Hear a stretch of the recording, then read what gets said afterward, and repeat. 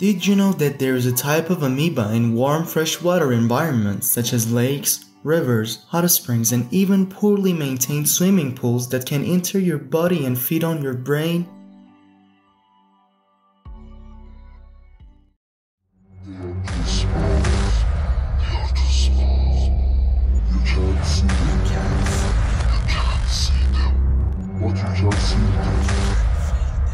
You can't feel them. They can kill you from inside. They can kill you from inside.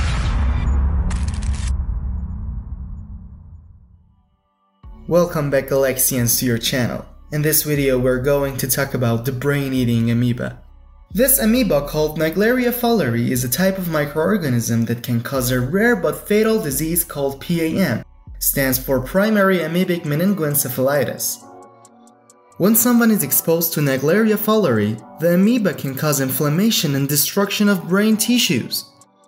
But can this amoeba cause human death? Unfortunately, the answer is yes. Naegleria Fowleri can cause human death. The infection occurs when contaminated water containing the amoeba enters the nose, typically during water activities in warm freshwater environments. Once the amoeba enters the nasal passages, it travels through the olfactory nerve to the brain, causing inflammation and destruction of brain tissue. The symptoms of PAM usually appear within a few days of exposure and may include headache, fever, nausea, vomiting, stiff neck, confusion, seizures, and hallucinations. As the infection progresses, it can lead to coma and death. Now the question is, how long does it take for this amoeba to kill a human? The progression of Naegleria Fowleri infection and the time it takes to cause death can vary from person to person. From the time of exposure to the onset of symptoms, it usually takes around 1 to 9 days for PAM to develop, with an average of 5 days. Once symptoms of PAM appear, the infection can progress quickly, leading to a decline in the person's condition. The symptoms may worsen within a matter of days, and if left untreated, the infection can be fatal within 1 to 18 days after the onset of symptoms. Due to the rapid progression of the infection and the difficulty in early diagnosis, it is crucial to seek immediate medical attention if there is a suspicion of Naegleria Fowleri infection, especially after recent exposure to warm freshwater environments.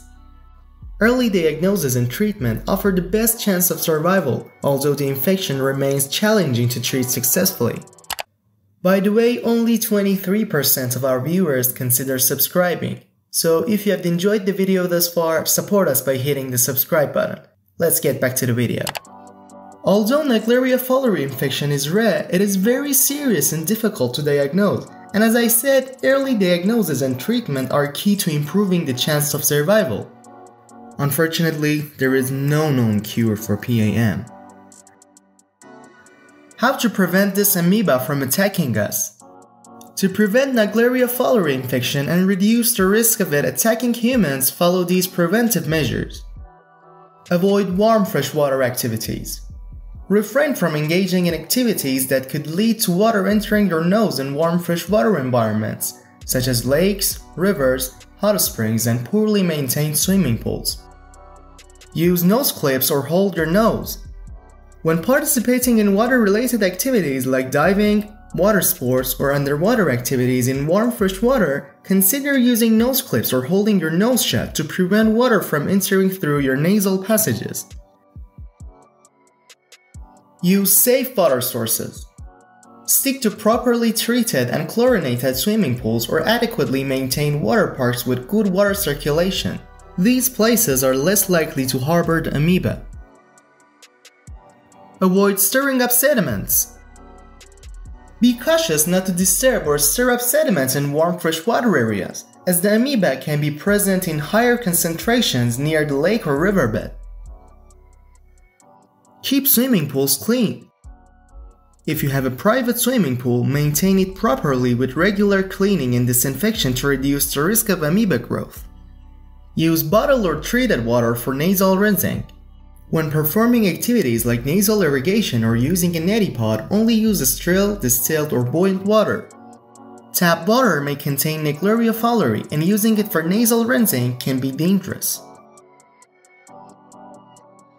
Educate yourself and others. Learn about the risks and symptoms of Naegleria Fowleri infection. Educate others, especially children, about the importance of avoiding nasal exposure to warm fresh water. Send this video to your friends so that they can also be informed. Remember, while Naegleria Fowleri infections are extremely rare, taking these precautions can help minimize the risk further and ensure your safety during water-related activities.